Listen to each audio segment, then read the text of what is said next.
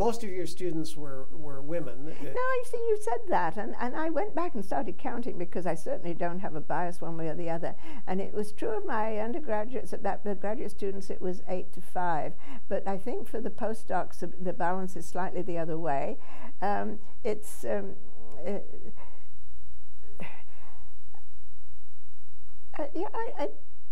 think it was just a chancy sort of thing, whether they were male or female, and really and truly.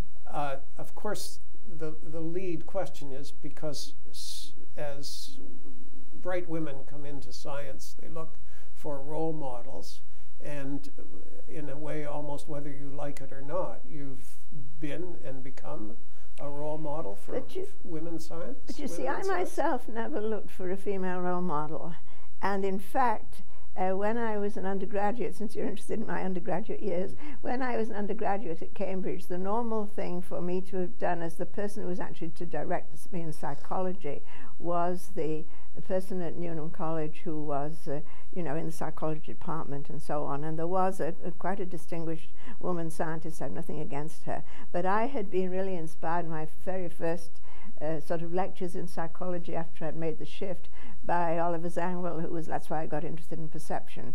And so I said, well, I want Oliver Zangwill as my supervisor. I don't want Miss So-and-so. Not because I dislike Miss So-and-so.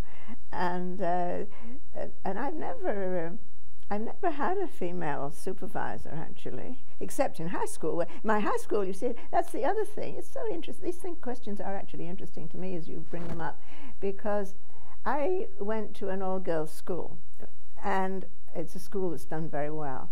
I think that was good, but I'm not sure whether it's a very debatable thing. Over here, everybody takes it for granted that you have, you know, boys and girls together and so on. I don't know the answer to that, but I'm not against an all-girls school.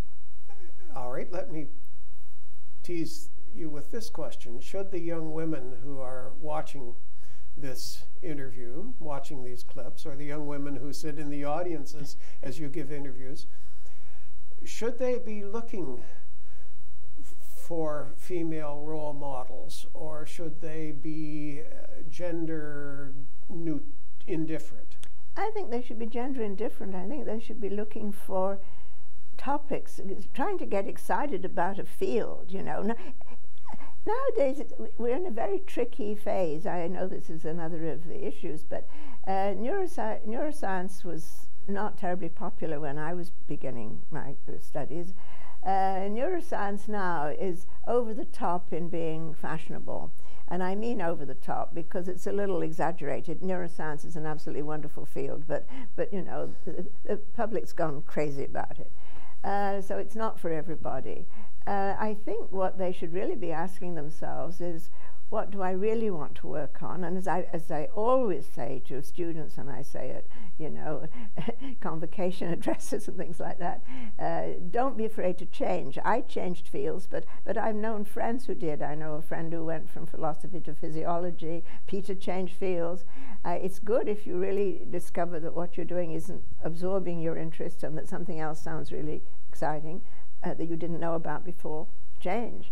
But what should be pulling you is the excitement of the field. Now, it's perfectly possible that you found a field exciting because it was introduced to you in an exciting way, as I found Professor Zangwill's lectures exciting. And in that case, you might say, well, this is a person that I might like to work with. And if it happens to be a woman, that's fine. But as I would say, it's the ideas that should get you excited. And then who is the person that's going to communicate those ideas to me best, motivate me. And it doesn't matter whether it's a man or a woman. It doesn't matter at all.